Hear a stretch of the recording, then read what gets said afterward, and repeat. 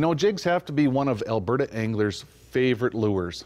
Standard jigs like this one can be found in almost everybody's tackle box, and there's a wide assortment of weights and colors that they use.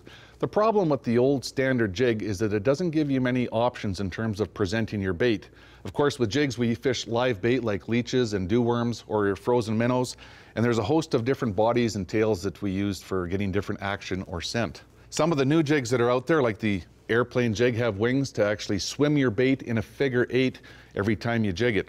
So here's another new one. It's called the Zone R, and it's actually tapered on the head so that you can fish this in currents and it'll cut through the flowing water quicker and get your bait down to where the fish are living. One of my favorites for all-around fishing is the new knuckleball. And you can see that when it's sitting on the bottom, it'll actually hold your bait up where it stays visible to fish, and it's easier for them to zone in on it and get over there and inhale it up off the bottom.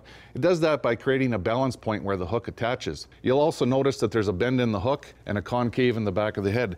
That's so that you can lock your bait in place. With barbless hooks nowadays, a lot of times you jig and your bait will just swim away on you. So this gives you an option to put a bait on and actually lock it into the jig head so that it can't go anywhere. And you can see how it holds it tightly in place. Now it's also a great option for fishing artificial baits to fish weedless.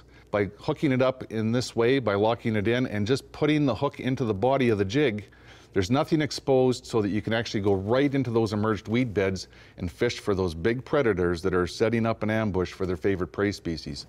So the next time you're going to fill your tackle box with jigs, maybe you want to look for some of the new styles and designs, because they will give you the advantage to catch more fish and not necessarily base your purchase just on price point.